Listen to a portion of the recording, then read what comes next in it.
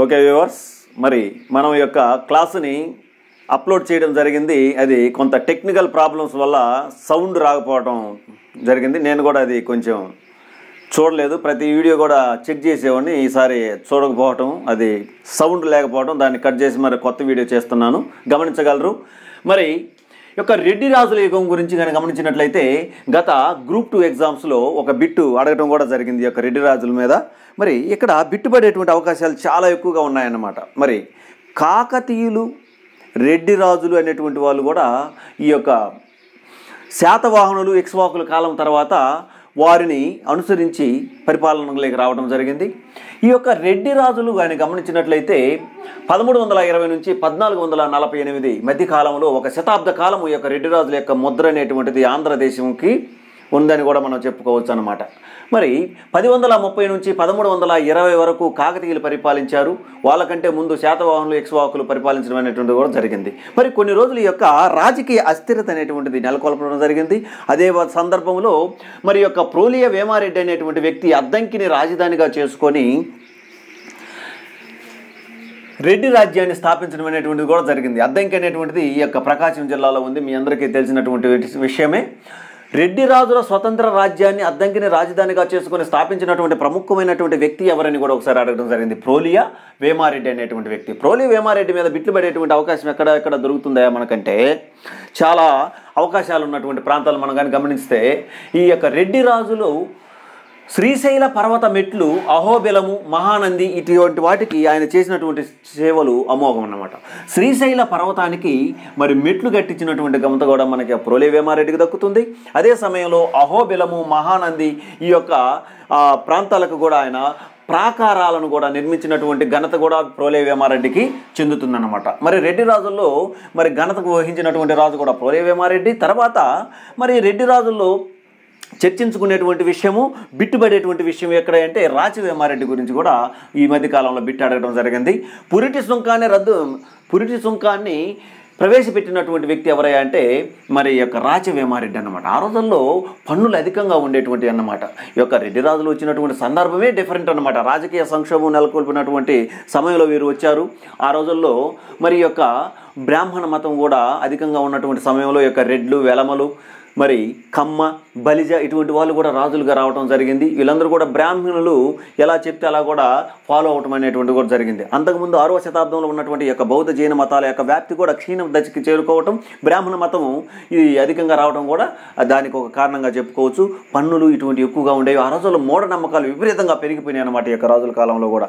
అది వాళ్ళ తప్పు కాదు, ఆ యొక్క అక్కడ ఉన్నటువంటి యొక్క మత వ్యాప్తిలో భాగంగా జరిగినటువంటి విషయాలుగా కూడా మనం చెప్పుకోవచ్చు అన్నమాట. మరి వేశ్య వృత్తి కానీ మరి యొక్క భోగం వృత్తి ఇట్లాంటివన్నీ కూడా మరి సతీ సహగమనం ఇట్లాంటివన్నీ చాలా ఇబ్బందికరమైనటువంటివి ఉన్నాయి. అవి వాటి గురించి మనం తర్వాత చెప్పుకుంటాం. రాచవేమారెడ్డి పురిటి శృంగాన్ని వేశాడన్నమాట. ఆ యొక్క సందర్భంలో ప్రజలు విసికి వేసారి పురిటి పొన్ను ఏంటో మరి విచిత్రంగాని ఆ యొక్క రాజుని రాళ్లతో తరిమి కొట్టి చంపడం కూడా జరిగిందన్నమాట. ఎవరిని? రాచవేమారెడ్డిని అన్నమాట. పురిటి శృంగం అనగానే రాచవేమారెడ్డి గుర్తుకు రావాలి.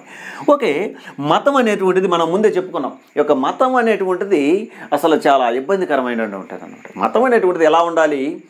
మనిషి యొక్క వ్యక్తిత్వాన్ని పెంపొందించేదిగా ఉండాలి మతం అనేటువంటిది. అంతేగాని మరి ఈ యొక్క మనిషి మతాన్ని పోషించే విధంగా ఉండకూడదు. మనిషి యొక్క వ్యక్తిత్వాన్ని పెంపొందించాలి. అంతేగాని మనుషులు ఇప్పుడు మతాన్ని పోషిస్తున్నటువంటి విధంగా ఉందన్నమాట ప్రస్తుతం. ఆ రోజుల్లో మతం కానీ గమనించినట్లయితే రెడ్డి రాజుల కాలంలో శైవ మతం అనేటువంటిది చాలా బాగా వ్యాప్తి చెందింది. అదే సమయంలో మరి వైష్ణవ మతం కూడా వ్యాప్తి చెందింది. ఈ యొక్క శైవం గురించి చూద్దాం. శైవ మతం అంటే మనకు తెలిసినటువంటిది యొక్క శివుడు. మరి శైవ మతస్థులు ఏమంటారంటే ఆ రోజుల్లో నాయనారులు అంటారనమాట. వైష్ణవ మతస్థులు మతం శాఖ వారిని ఏమంటారంటే ఆల్వారులు అంటారు. ఈ వీటి మీద కూడా బిట్లు అడిగేటువంటి సందర్భాలు ఉన్నాయి. మరి భైరవ శాఖ, భైరవ దేవుడు, మరి మైలారం దేవుడు అనేటువంటి ఈ యొక్క పేర్లతో పిలిచేటువంటి వాళ్ళు ఆ యొక్క శైవనం. భైరవ, మైలారం. మరి భైరవ అంటే శివుడే, మైలారం అన్న కూడా శివుడేనమాట. వివిధ రూపాలలో అతన్ని కొలిచేటువంటి వారు. మరి ఆ రోజుల్లో ఈ యొక్క గోడెరాయిళ్ళు అనేటువంటి ఒక గుంపు కూడా మత వ్యాప్తి కోసము ఈ యొక్క రాజులు పంపేటువంటి సందర్భం అన్నమాట. ఇది గుర్తుపెట్టుకోండి. ఇది ఒకసారి సివిల్స్లో కూడా అడగటం జరిగింది. గోడెరాయిళ్ళు అనేటువంటి వర్డ్ దేనికి సంబంధించాడు అనమాట? ఒక మత వ్యాప్తికి సంబంధించినటువంటి ఒక గుంపు అనేటువంటిది. అది ఏ మతం అంటే శైవ మతం. మరి రణము కుడుపు అనేటువంటి పదం కూడా మనం బాగా గుర్తుపెట్టుకోవాల్సి ఉన్నటువంటిది. ఆ రోజుల్లో ఈ యొక్క యుద్ధాలు చేసినప్పుడు ఓడిపోయినటువంటి సైనికులను ఈ యొక్క వాళ్ళ యొక్క రక్త మాంసాలతో వాళ్ళని ఒక తినే ఆహార పదార్థంగా వండి, ఇప్పుడు చెప్పాలంటే బిర్యానీగా చేసి లేదంటే ఒక కూరగా చేసి ఈ యొక్క భైరవ దేవుడికి ప్రసాదంగా కూడా పెట్టేటువంటి వాళ్ళు అన్నమాట. రణము కుడుపు అనేటువంటిది అర్థం తెలుసుకోవాలి. మరి ఓడిపోయినటువంటి సైనికుల యొక్క రక్త మాంసాలతో దేవుడికి పెట్టేటువంటి, అదే భైరవ దేవుడికి పెట్టేటువంటి రక్త తర్పణము లేదా ప్రసాదాన్ని ఏమంటారంటే రణము కుడుపు అంటారన్నమాట. ఇంకొకటి ఆ రోజుల్లో ఉండేటువంటి ఒక ఆచారం ఏంటంటే సంపుడు గూళ్ళు అనేటువంటివి ఉన్నాయి. అది ప్రకాశం జిల్లాలో ఉన్నటువంటి ప్రముఖ ప్రాంతమైనటువంటి త్రిపురాంతకంలో ఎక్కువగా ఈ ఆచారం కూడా ఉండేటువంటిది. సంపుడు గూళ్ళు అంటే దేవుడికి మనం ఇప్పుడు జనరల్గా తలనీలాలు ఇస్తుంటాం దేవుడికి మొక్కుకొని ఏదన్నా జరిగితే. ఆ రోజుల్లో మరి అవయవాలు, చేతులు కానీ, కాళ్ళు కానీ, ముక్కు కానీ, నాలుక కానీ, ఇటువంటి అవయవాలు అనేటువంటివి ఇచ్చేటువంటి వాళ్ళు అనమాట. ఎక్కడ ఇచ్చేటువంటి వాళ్ళంటే ఈ యొక్క సంపుడు గూళ్ళు అనేటువంటి ప్రదేశాలలో దేవుడికి మొక్కుగా ఇచ్చేటువంటి వాళ్ళు అన్నమాట. ఇప్పటికీ ఉన్నారు కొంతమంది పిచ్చి భక్తులు.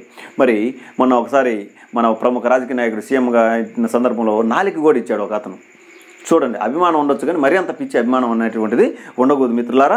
మరి ఈ యొక్క సంపుడు గూళ్ళు అనేటువంటివి అవయవాలను మరి దేవుడికి ఇచ్చేటువంటి ప్రాంతాలు. అది ఎక్కడుందంటే ప్రకాశం జిల్లాలో త్రిపురాంతకంలో కూడా ఉందనేటువంటి విషయాన్ని కూడా మనం గుర్తుంచుకోవాల్సినటువంటి సందర్భము. మరి ఇక బృహపాతం అంటే శ్రీశైలము యొక్క కొండ ఎక్కి శివనామ స్మరణతో అక్కడి నుంచి దూకి చనిపోయి మోక్ష మార్గం పొందొచ్చు అనేటువంటిది అన్నమాట. బృహపాతం అంటే శ్రీశైలం కొండ ఎక్కి భక్తులు చనిపోయేటువంటి వాళ్ళు అన్నమాట. అంటే చనిపోతే మోక్షం వస్తుంది, మరి దేవుడి దగ్గరకు పోవచ్చు అనుకుంటూ శివనామ జపనం చేసుకుంటూ అక్కడి నుంచి దూకి చనిపోయేటువంటి వాళ్ళు అన్నమాట. ఈ యొక్క పద్ధతినే బృహపాతం అని కూడా అంటారన్నమాట. ఇది కూడా ఒకసారి మరి అడగటం జరిగింది ఫ్రెండ్స్. ఇక వైష్ణవ మతం కూడా, శైవ మతం ఏ విధంగా నాయనార్లు ఏ విధంగా బాగా అభివృద్ధి చెందారో అదే సమయంలో రెడ్డి రాజుల కాలంలో యొక్క వైష్ణవ మతం కూడా చాలా బాగా అభివృద్ధి చెందడం జరిగింది. అక్కడ కూడా 2 శాఖలు ఉన్నాయి. అది తెంగల శాఖ, వడగల శాఖ అనేటువంటిది. ఈ యొక్క తెంగల శాఖ అనేటువంటిది ప్రబంధ సాంప్రదాయాన్ని పెంపొందించింది. ప్రబంధ సాంప్రదాయం అంటే సనాతనం అన్నమాట. అంటే బ్రహ్మనాయుడు పోషించినటువంటి శాఖ. అంటే అనేక కులాలను, ఉపకులాలను కూడా ఈ యొక్క మతంలో చేర్చుకునేటువంటి వాళ్ళు. కొంచెం సరళీకరించింది అన్నమాట మతము. ఎవరైనా కూడా మోక్షానికి అర్హులు అని చెప్పింది తెంగలి శాఖ. మరి వడగల శాఖ అప్పుడు ఏం చెప్పింది అంటే వేదాంత సాంప్రదాయాన్ని పాటించింది. వేదాంత సాంప్రదాయం అంటే ఏమిటి? మరి కొన్ని కులాలకు మాత్రమే యొక్క మోక్షం ప్రాప్తి ఉంది, బ్రాహ్మణులకి ఇటువంటి వాళ్ళకి మాత్రమే. మరి ఈ యొక్క చిన్న కులాలకు మరి వాటికి మాత్రం మోక్షం పొందేటువంటి అర్హత లేదని కూడా చెప్పడం జరిగింది. అందుకని వేదాంత సాంప్రదాయాన్ని పాటించిందని కూడా చెప్తామన్నమాట. ఇక్కడ వైష్ణవులో మరి వికనస మహాముడి అనేటువంటి ఆయన ఈ యొక్క వైష్ణవులో మరో శాఖను అయినటువంటి వైఖానసము లేదా విఖానసం అనేటువంటి ఒక శాఖను ప్రోత్సహించాడు అన్నమాట. ఏంటి వైఖానసం అంటే ఈ యొక్క వైఖానసంలో ఉండేటువంటి వాళ్ళు పురోహిత్యం చేసేటువంటి బ్రాహ్మణులు అన్నమాట. అది ఒక శాఖగా కూడా ఆవిర్భవించి పురోహిత్యం చేస్తూ వాళ్ళ యొక్క ఆధిక్యాన్ని కూడా చెప్పుకోవడం జరిగినది. ఓకే, మరి ఈ యొక్క వికనస మహాముడి దేని స్థాపించాడు అంటే వైఖానసం అంటే పురోహిత్యం చేసేటువంటి బ్రాహ్మణుల సమూహము.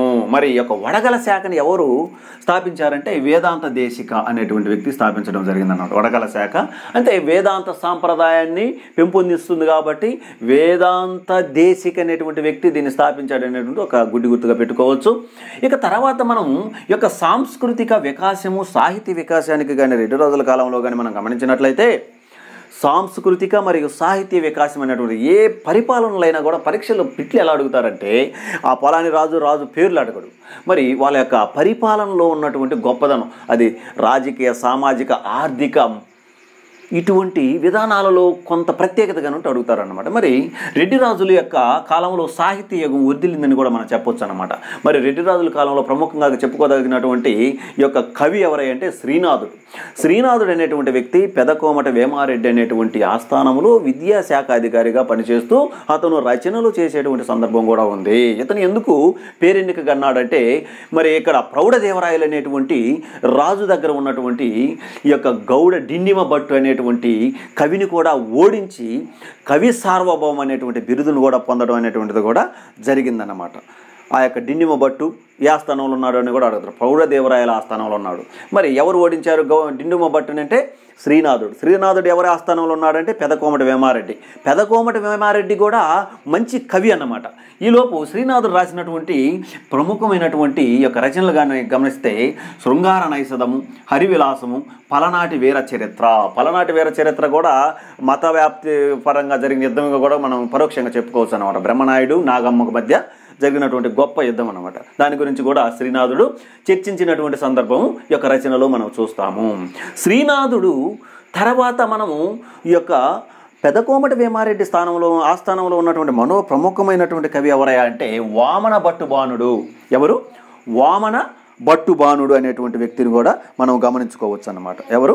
వామన భట్టు బాణుడు అన్నమాట. అతను రాసినటువంటివి కనకలేఖ కళ్యాణము, పార్వతీ పరిణయము. కనకలేఖ కళ్యాణము, పార్వతీ పరిణయం ఒకసారి అడిగాడు. పార్వతీ పరిణయము ఎవరి రచన అని అడిగాడు ఎగ్జామ్స్లో, ఏపీపీఎస్ ఎగ్జామ్స్లో. పార్వతీ పరిణయం అనగానే మనకు వామన భట్టు బాణుడు అనేటువంటిది గుర్తుకు రావాలి. ఓకే, మరి ఇదే సమయంలో కాశీఖండము అనేటువంటి మరో గ్రంథాన్ని కూడా శ్రీనాథుడు రాయటం జరిగింది. మరి యొక్క పెదకోమటి వేమారెడ్డి సేనాని అయినటువంటి మామిడి సింగనకు అంకితం ఇచ్చాడన్నమాట దీన్ని. ఇక శబ్దచంద్రిక, శబ్దరత్నాకరము ఇవి కూడా మన వామన భట్టు బాణుడు అనేటువంటి వ్యక్తి కూడా రాయటం జరిగింది. ఇవి చూడండి. మరి శబ్దచంద్రిక, రత్నాకరం అనేటువంటి నిఘంటువులను, అంటే మనం ఇప్పుడు డిక్షనరీలు అంటాం కదా, ఆ నిఘంటువులు రాసినటువంటి వ్యక్తి ఎవరని కూడా చెప్పడం జరిగింది. ఎవరంటే మనకు ఇక వామన భట్టు బాణుడు అనేటువంటిది కూడా గుర్తుపెట్టుకోవాల్సినటువంటి విషయం. పెదకోమటి వేమారెడ్డి కూడా సాహిత్యపరంగా ఆయన సాహిత్యకారులను ప్రోత్సహించడమే కాదు, అతను కూడా ఒక కవి. అంటే ఒక కవిని ప్రోత్సహిస్తాడు. అతను కవి కాబట్టి వాళ్ళ యొక్క గొప్పదనం తెలుసు అన్నమాట. ఇతను కూడా ఏం రాశాడా అంటే సాహిత్య చింతామణి, సంగీత చింతామణి అనేటువంటి గొప్ప గ్రంథాలను కూడా రాయటం జరిగింది. పెదకోమటి వేమారెడ్డి రాసినటువంటి ఏంటి అంటే సాహిత్య చింతామణి, సంగీత చింతామణి అనేటువంటి అన్నమాట. తర్వాత మనం ప్రముఖంగా ఆ యొక్క కాలంలో సాహిత్య సాంస్కృతికాన్ని అభివృద్ధి చేసినటువంటి రాజుగా ఎవరిగా చెప్పుకోవచ్చు అంటే రెడ్డి రాజుల్లో కుమారగిరిరెడ్డి సంగీత నాట్య కళను ప్రోత్సహించాడన్నమాట. అతను నాట్య శాస్త్రం మీద ఈ యొక్క వసంత రాజీయము అనేటువంటి ప్రముఖ గ్రంథాన్ని కూడా రాశారన్నమాట. వసంత రాజీయము నాట్య శాస్త్రం అనగానే మన కుమారగిరిరెడ్డి రాసినటువంటి వసంత రాజీయము గుర్తుపెట్టుకోవాల్సి ఉన్నటువంటి విషయం ఫ్రెండ్స్. వసంత రాజ్యం అనేటువంటి యొక్క నాట్యశాస్త్ర గ్రంథాన్ని రాసి అతను కర్పూర వసంతరాయలు అనేటువంటి ప్రముఖమైనటువంటి బిరుదు కూడా పొందాడనేటువంటి విషయం యొక్క మీరు తెలుసుకోవాలి. చూడండి, ప్రతిదీ ఇది కథలాగా అయినండి, కాన్సెప్ట్ లాగా గుర్తుపెట్టుకోండి.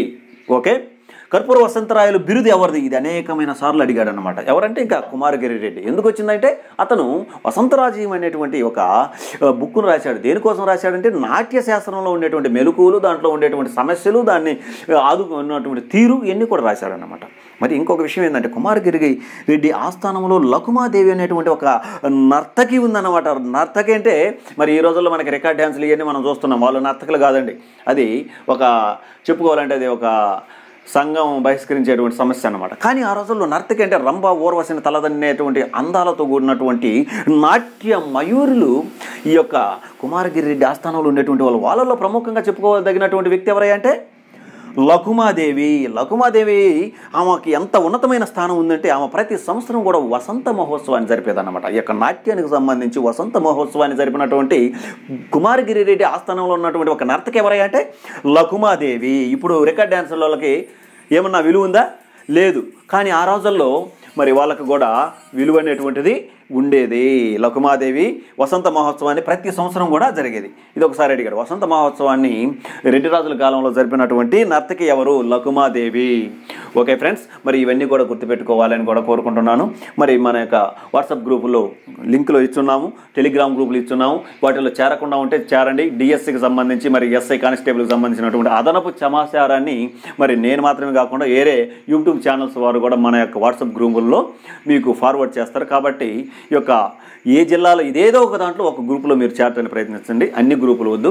Okay friends, thank you, bye bye.